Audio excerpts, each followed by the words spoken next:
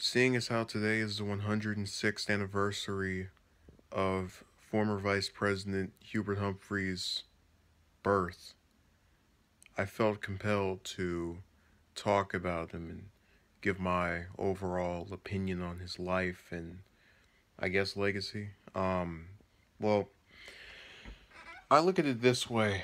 Uh, Out of all of the vice presidents that didn't become presidents, which is the majority of them, it's really only him and Biden that I can honestly say I have an active interest in and, think of fondly as well as with a general positive view.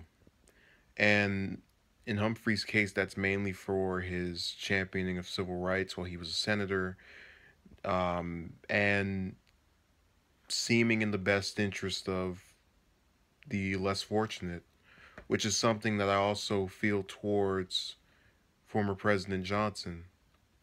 Not the first Johnson, the other Johnson, the one that he was vice president under. Not the immediate successor of Lincoln that was terrible. Um, and there's this idea in society to where we'll go back in history and talk about the presidents, and we never talk about the runner-ups or the people who almost got there, and very few of them get remembered beyond just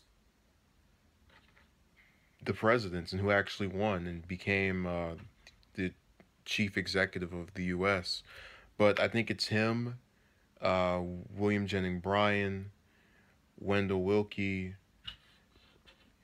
probably, yeah, and Hillary, that along with maybe a few others are going to be remembered beyond just being the nominee and will actually have some significance to history.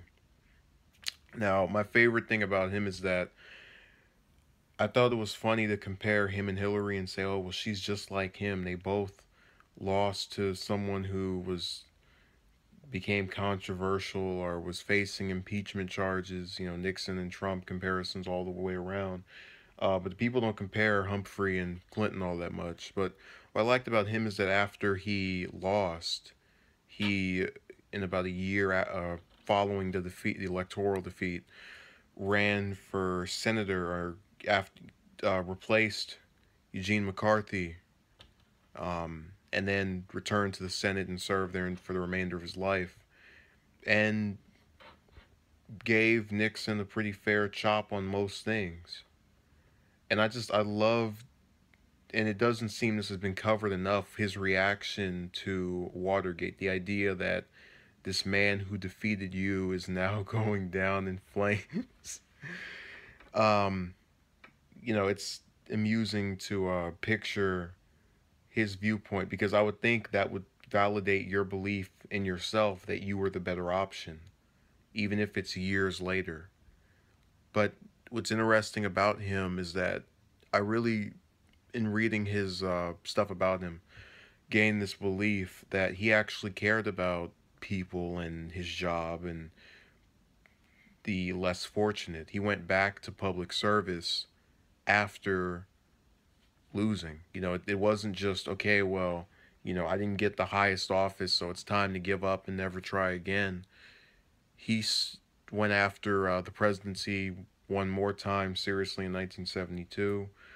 Um, Obviously, McGovern got the nomination. They were friends ahead of time, and even though he was defeated in that manner, it still didn't stop him from going back to the Senate and continuing to just be a diplomat and better the lives of the people around him. And that's what I think a true public servant is. It's a person who feels compelled to serve. And even if they are ambitious, they don't just let that be where it ends. If they can't, it's the same thing with Carter. He didn't get a second term, but he was still going around building houses into his 80s and 70s, and even now still speaks and give public appearances.